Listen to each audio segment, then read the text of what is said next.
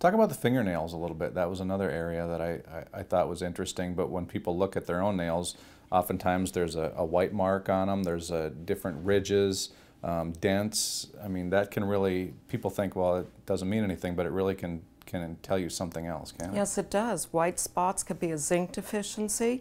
If it's not zinc, it could be because they're eating too much sugar or refined carbohydrates, which depletes zinc from the body. So we need to look at that. Ridges in the fingernails, that could be a vitamin F deficiency, or in older people, it could be a reflection of their heart function. Also, the dips in the fingernails are called bowlines, and they could be parasites and other infections and long-term conditions that are going on in the body that we need to take a look at and ask more questions.